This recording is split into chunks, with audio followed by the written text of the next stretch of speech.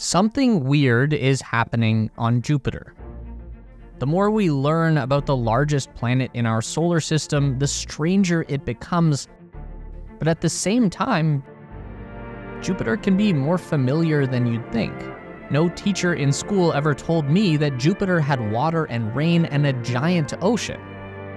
The story of this planet could leave you questioning everything.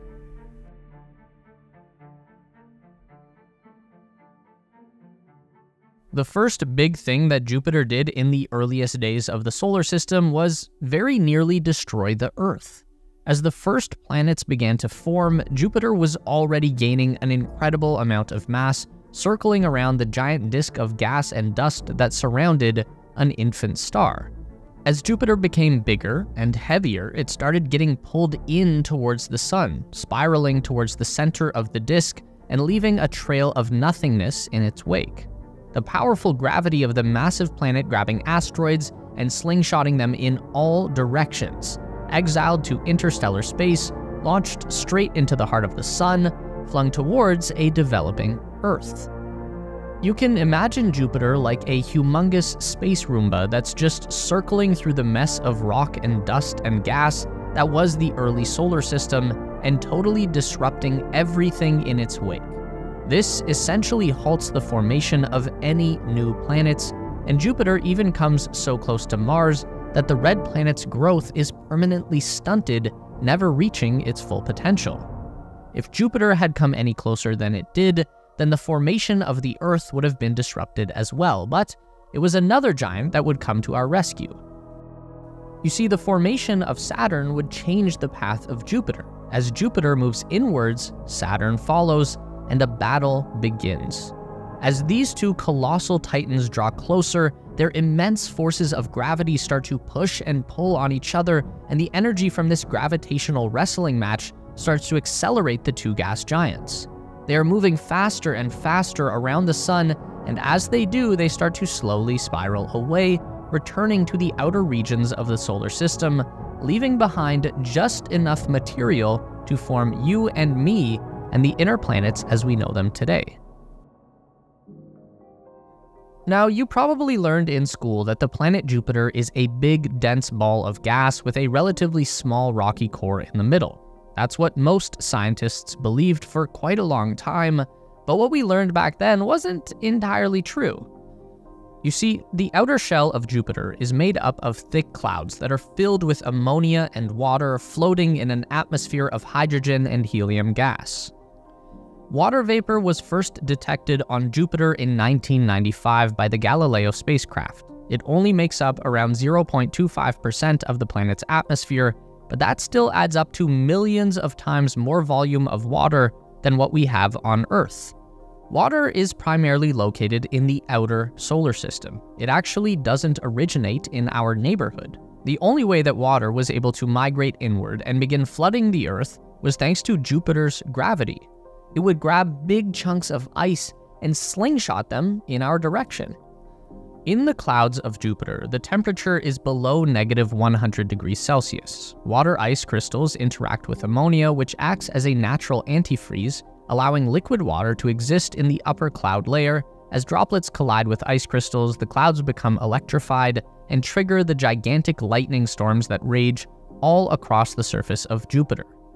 This super chilled water and ammonia mixture eventually clings together into slushy hailstones that fall down into the lower atmosphere, where they melt into rain, evaporate, and then rise back up to start the process all over again. These jets of hot gas that rise up to fuel the raging storms on the surface reach deep down into the planet's atmosphere. This is what we are seeing in the Great Red Spot. Not only is it thousands of kilometers in diameter, it also extends down hundreds of kilometers into the ammonia rain. The red spot reaches up higher than any other clouds on Jupiter, extending above the surface level and absorbing more UV light from the sun, which then reacts with chemical compounds in the storm and creates that deep red color. Imagine a storm cloud 10 times taller than Mount Everest and 10 times deeper than the ocean, and that still wouldn't even be big enough to capture the scale of the red spot. As we descend down below the clouds and into the lower atmosphere of Jupiter, the temperature begins to rise. Heat is caused by atmospheric pressure, which is caused by the intense gravity of the giant planet. The further down we go into Jupiter's gravity well, the more the heat and pressure builds up. It's like traveling through a fog that becomes thicker and thicker until eventually it becomes a liquid. The environment is so extreme that only hydrogen and helium remains. Below the final layer of gas lies an ocean of liquid hydrogen, the largest ocean in the solar system, hidden beneath the clouds of Jupiter. So while the giant planet is definitely covered by a thin shell of gas, it's definitely not made of gas. It's a liquid planet, but this is a far stranger liquid than anything we've seen before. Here on Earth, we can liquefy hydrogen by making it very cold. The atmospheric pressure on Earth lowers the boiling point of hydrogen to around -250 degrees Celsius. On Jupiter, the opposite effect is going on. The intense pressure raises the boiling point so high that it can exist as a liquid even at temperatures well over 1,000 degrees. But we're still only talking about the outer layer of Jupiter. The liquid hydrogen ocean is about 20,000 kilometers deep, about 2,000 times deeper than the Earth's ocean. And as we reach the bottom, the pressure and temperature created by the gravity well causes something really weird to happen. Under millions of times the pressure of Earth's surface, at 10,000 degrees Celsius, hydrogen changes state into something called metallic hydrogen. Now that doesn't necessarily mean it becomes metal. It's not solid, it is still very much a liquid. The reason that they classify this supercompressed hydrogen as a metal is because it takes on the same conductive properties of metal.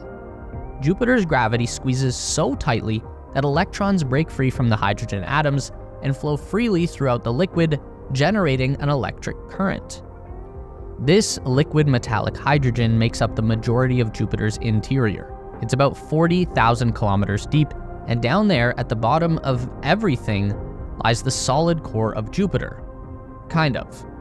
So we previously believed that there was a compact, dense object in the middle of Jupiter about the size of the Earth and made up mostly of iron and rock, which made sense, but new research is uncovering that Jupiter's core is much more fuzzy, as in the transition between liquid metal and solid core is not a hard line, meaning the two layers kind of mix together. We're not sure if that's a weird characteristic that's unique to Jupiter, or if all gas giants are like that. We haven't studied Saturn anywhere near as much, so we're not sure if it's got the same situation going on inside. This could be totally normal. Now, it's thought that if Jupiter's core is weird, then it's likely due to some massive collision that occurred in the early days of the solar system. There might have been a rocky planet 10 times the size of Earth that was floating around out there until it slammed into Jupiter. The energy from that would have scattered and diluted Jupiter's solid core. It might also help to explain how Jupiter managed to grow so big. If all of this compressing and superheating of hydrogen and helium sounds familiar, that's probably because you've heard about how stars are formed. It's much the same way that giant planets come to be. Gravity pulls and densifies and heats until the hydrogen is pushed so far that the atoms fuse together and generate so much nuclear energy that the entire body ignites into a white-hot ball of plasma. The reason that doesn't happen to a really big planet like Jupiter is that it's just not heavy enough. The planet would need to be about 75 times heavier to trigger a fusion reaction. Now that also doesn't mean that there isn't an incredible amount of energy generated in the core of Jupiter. We have that vast quantity of liquid metal hydrogen with its free-flowing electrons, and when that electricity is combined with the planet's rotation, it becomes an incredibly powerful electromagnet, 20 times stronger than the magnetosphere of Earth and about 20,000 times larger, and it extends so far out into space that the 4 largest moons of Jupiter orbit within its magnetic field, and it also adds to another unusual occurrence on Jupiter, the Great Blue Spot. Weirdly enough, it's not actually blue. The spot is a magnetic anomaly that speaks to just how strange and unknown the magnetic field of Jupiter really is. On Earth, magnetic field lines originate from a very specific point at the North Pole and loop around to re-enter at the South Pole. On Jupiter, the magnetic field originates from a wide area in the northern hemisphere that's just a little offset from where you'd expect the pole to be. The magnetic origin point is highlighted by a gigantic aurora that is almost always present above the surface of Jupiter. The northern aurora is also very hot, and that's likely what triggers this insane cluster of cyclones at Jupiter's North Pole, a ring of perpetual hurricanes that circle around one monster storm. The outer ring of 8 storms are each around 2,400 kilometers in diameter, while the central hurricane is over 3,000 kilometers wide. These infrared images taken by the Juno spacecraft show something from the pages of cosmic horror, like a portal straight to hell. Something similar but also totally different happens at the North Pole of Saturn, except that planet's storm takes on the shape of an almost perfect hexagon. We don't know why that is, but it just helps to illustrate that weird stuff happens around the powerful electromagnets generated by these humongous planets. The magnetic field lines that originate from the northern region loop around to re-enter at the South Pole, which is pretty normal except for when it isn't. Periodically, the magnetic field will re-enter Jupiter through the Great Blue Spot, essentially creating a second South Pole. The Great Blue Spot just so happens to exist at the same latitude as the Great Red Spot, right around the planet's equator region, which is just one of many contributing factors that makes us think that there's something weird going on with Jupiter's equator. For one, the shape of Jupiter isn't a circle, it's more oval-shaped with a stretched-out middle region, and this is also reflected in the strange asymmetrical shape of Jupiter's magnetic field lines. Those same lines that extend out from the Earth follow the shape of our planet very closely, but the lines around Jupiter follow some totally other shape that's kind of stretched out and lumpy, kind of reminds me of lemons. Now, there are a few theories out there about why that is, or what other force in the solar system might be able to influence the power magnetism of Jupiter's liquid metal core, but we're gonna have to save that for another video.